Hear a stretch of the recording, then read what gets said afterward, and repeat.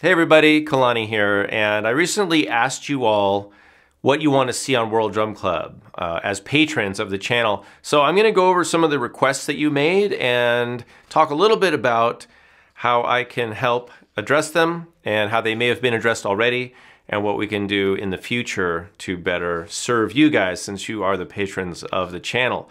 So Mark is interested in djembe rhythms with notation and conga rhythms with notation. There is some of that on the channel already.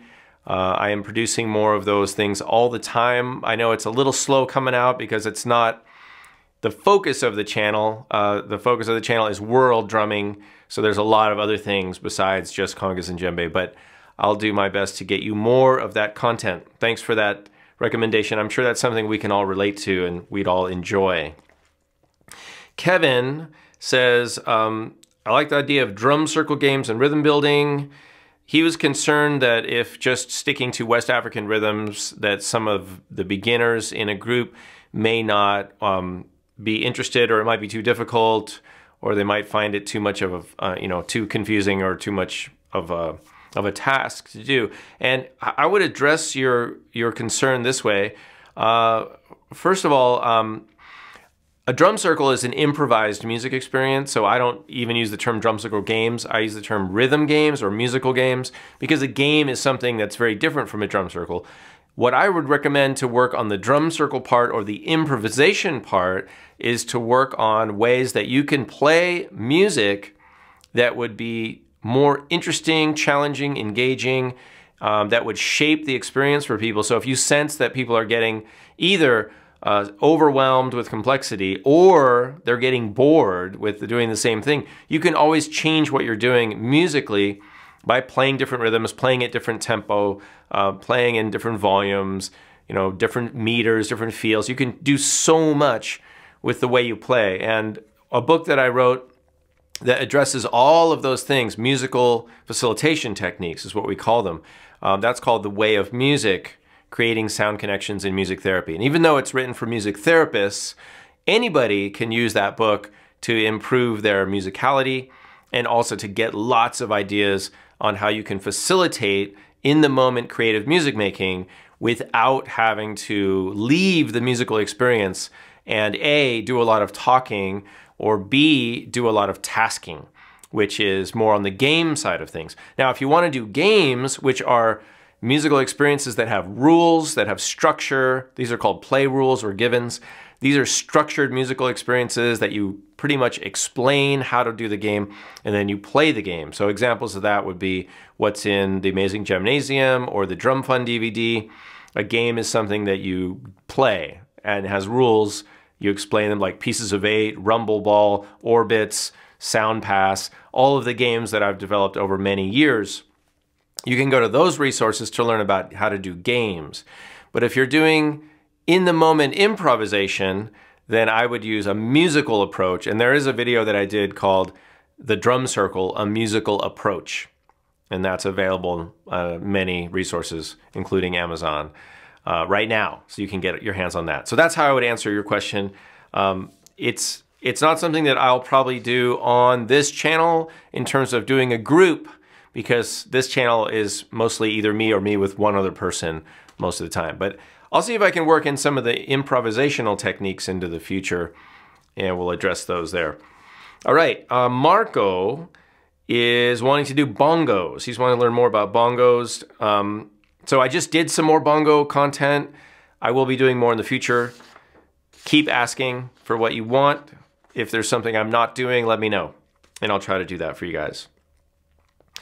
Elmar was interested in Latin cha-cha-cha. I just did a video on that, so I'll try to put links to all these, but these will all be recent videos or videos whenever you're watching this video that came out around the same time as this video. So just search for those. They should all be labeled and easy to find.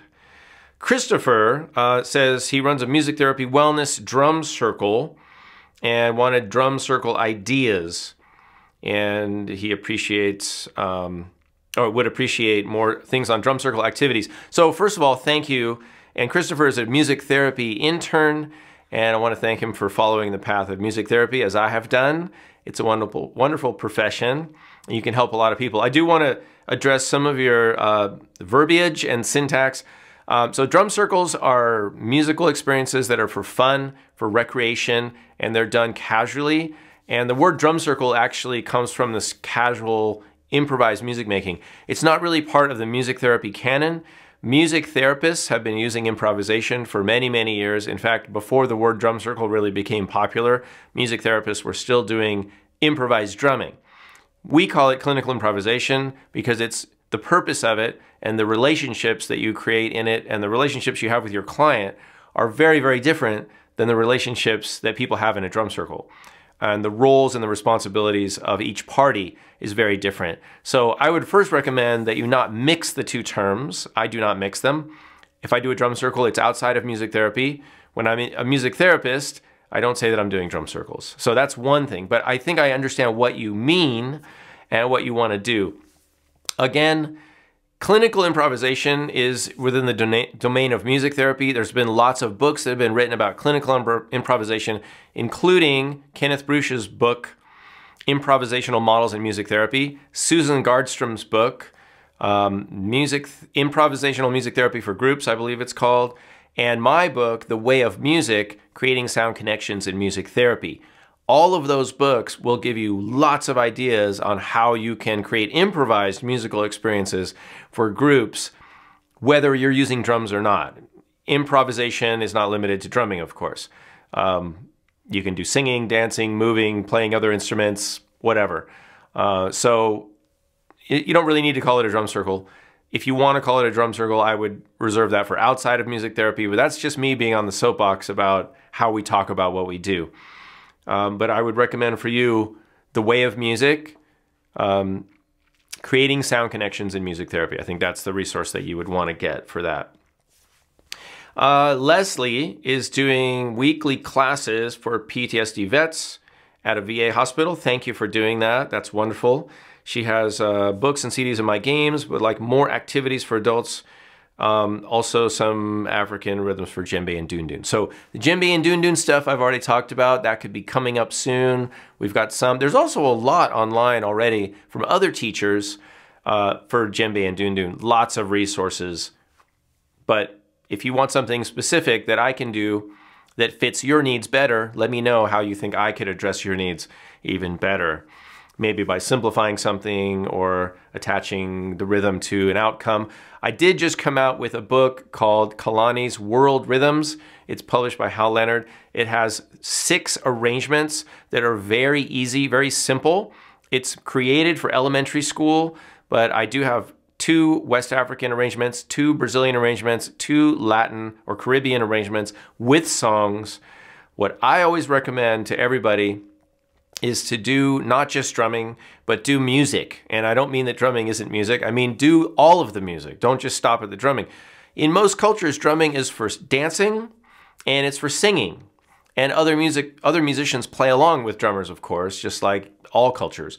So by limiting yourself to just drumming or thinking that only drumming is going to solve all or address all of your concerns, I think you're limiting yourself. So I would say expand, at least add some songs, whether they're traditional songs from those cultures or they're popular songs that you sing over the drumming rhythms. And that's a really fun thing to do as well. And I'll do that. We'll sing folk songs, pop songs, whatever people like. You know, if they're VA, if they're vets, they might be, now they could be in their 20s, 30s, 40s, 50s. So try to find some songs that they like from their childhood, play some drumming, and sing popular songs over it. That's a really fun way to engage people, to get people excited, activated, to get them to buy into the activity so you can do more.